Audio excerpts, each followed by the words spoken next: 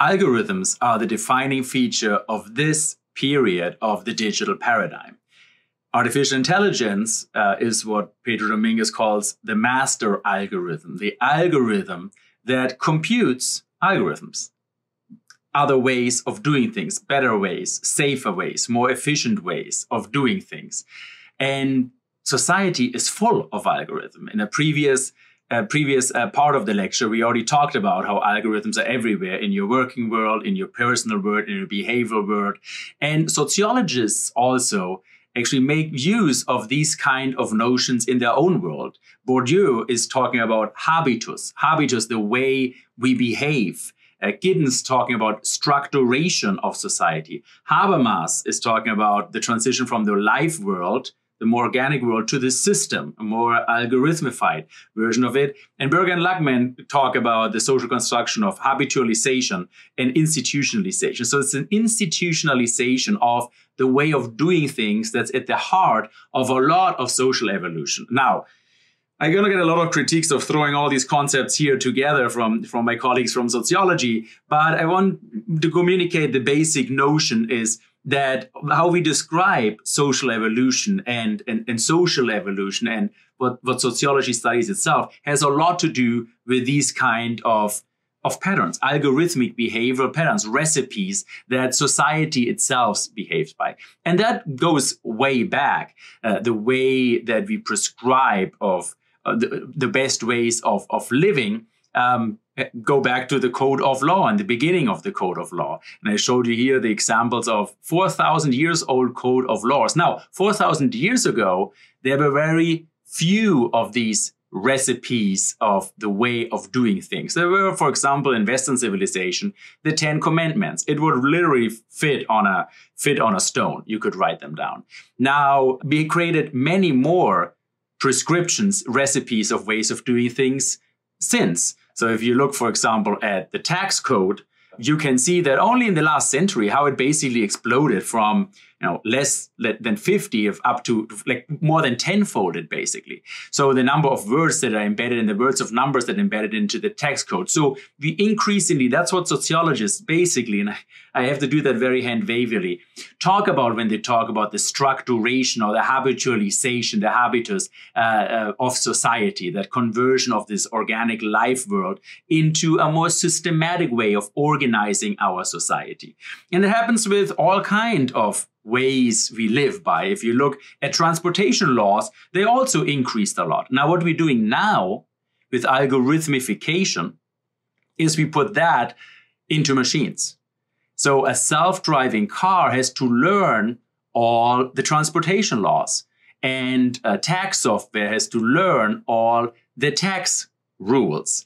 Now, and then we ask the master algorithm, machine learning, of finding maybe even better ways of doing things. So there are two ways. First of all, traditionally, the algorithmic component of society has increased over the last few thousand years. I think, that we can say for sure. And then now we make this structuration, this algorithmification, actually the focus of this paradigm of finding even more and better ways of doing things. And you can see here, for example, that's a concrete example. I showed you this algorithm of the tax code that we looked on at the 1930s. That's what it looked like. That's the flow chart of this specific question of the tax code that asks how to define a dependent. And there are some if-then clauses. It's not important that you can see that you can really see the details here, but that's kind of like the complexity of the algorithm. Now, we did the same thing in 2016, and you can see the algorithm became much more complex.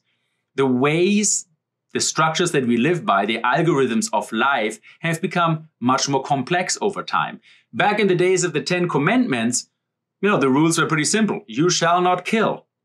And nowadays, well, you shall not kill, but if the person enters your home and if there is the possibility that the person has something in the hand that might assemble a gun, but if you're not certain that it's a gun, but if it could be else, if then, and the homicide, law books are like this thick nowadays. So we're becoming much more concrete in our routines and subroutines and subroutines. And machine learning also focus on that. It kind of like fine-grained society. And with that, that's an ironic thing. We use machine learning to make society more predictable, make things more predictable, but actually we create more complexity and uncertainty. And we actually measure that in some studies. So if you go on Wikipedia, that's what Wikipedia looked like when there were mainly human editors. That's the level of complexity. It's not so important that we go into the details here what it is. But nowadays, a big percentage of editors on Wikipedia are bots. And all other things considered equal, things became much more complex thanks to bots. So bots also check yourself very quickly. It's very difficult to do vandalism on Wikipedia because a policing bot will come around and just return the page.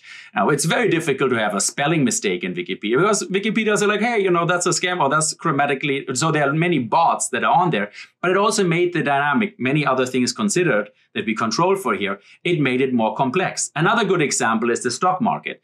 A vast majority of trading in the stock market is done by artificial intelligence nowadays. Now, if you look at the stock market dynamic, just figuratively, but we really did some math behind that, and try to represent it in a flow chart, that's what it looked like when human traders were in charge. Now, with trading bots, that's the complexity of the stock market, using the same methodology as we did on human traders. So with bots, the algorithm itself became much more fine-grained. So before, when humans were trading, this is from 2006, you were basically trading, let's say, you were trading from the dollar on the cent. Now, there's no money anymore in the cent. It's the micro cent, right? So you cannot, like, the bots fine-grained reality to a level where it's infeasible for humans to actually make money because the trading is so fast and on such a micro level that bots are in charge. So there's some high frequency trading and so forth. And it basically fine-grained the distribution. So that's what we do. So it becomes traditionally humans increase the amount of structure in society, of algorithmic ways of doing things. They become habitus. And now we put artificial intelligence in charge to automate, actually looking for even more structure within the structure. You see that? Now, that doesn't stop here. I mean, organizations are super algorithms. And I already talked about there's many processes that go on in companies that now people work on trying to fine-grain. And actually the entire economy itself is a really super algorithm that is in the process of being algorithmified right now. So let's take our company. Let's say in the company, there's usually an information system, a software system that's known as ERP, Enterprise Resource Planning. I guess what the software is in charge of. But it helps to plan the resources of the company. That's been going on for a long time, and some of the biggest player in the market actually, made their business with ERP software. Now, there's also software that helps you to manage your supply chain. It's called SCM, Supply Chain Management. And again, some of the biggest players concentrate on that. What actually do you buy? The procurement. What does the company buy? What gets into the company? So that's the procurement part of it. And then also what's the selling part of it, the commerce part of it. We often interact with that. So it's the CRM, the customer relationship management. When you go to an online platform and you buy something, then you're in touch with the CRM, with the customer relationship management software. Now, all these processes are getting fine-tuned. These are traditional systems. They have been around for a long time. And some companies, new companies came up and they become very big companies because they focus on this part of the organization. Now, it doesn't stop here because obviously my client also has a supply chain management connected to my customer relationship management, and my supply chain management is connected to their customer relationship management, and then their client as well have this, it goes all the way down the economy to the supplier of my supplier, and on the other end as well, it goes all the way up to the client of my client. Most of the economy doesn't happen at the consumer level. It happens somewhere in between of companies that produce things for other companies, and that's when Walmart famously said, we connect so in real time with our digital straight line that actually if you pick up a carton of milk from the shelf, we already automatically, the cow is called to produce another one. So this happens now in real time with a digitalized economy. And then I have some competitors. Of course, the competitors also have all these information systems. And when we meet in these marketplaces, B2B, business to business marketplace. By the way, all these technical terms, please write them down. You will be in touch with them and you will hear about them, or you do hear about them when you're out in the industry, when you're in your jobs. So it's important that you get used to these kind of words. I dropped them for a purpose. ERP, SEM, CRM, B2B, and so forth. It's useful to have them. In a digital reality, these are terms that do matter and have mattered. Actually, these terms have mattered for many decades. So we create this, super algorithm, which we call the economy. And I actually presented that for a reason in the way I did, because what does it actually look like? It looks like a super flow chart. It's actually a state machine, right? So it is no, I use this analogy on purpose to show you that actually, yes, as I said, once you put these algorithm glasses on, you start to see everything as algorithms. And that's what we're doing here. We algorithmify a process that's been around since the beginning of humankind. Induce more structure in society. And now the center of this paradigm is to actually make the search for these structures the output of the master algorithm, which is artificial intelligence embedded by machine learning. And that's what algorithmification is about.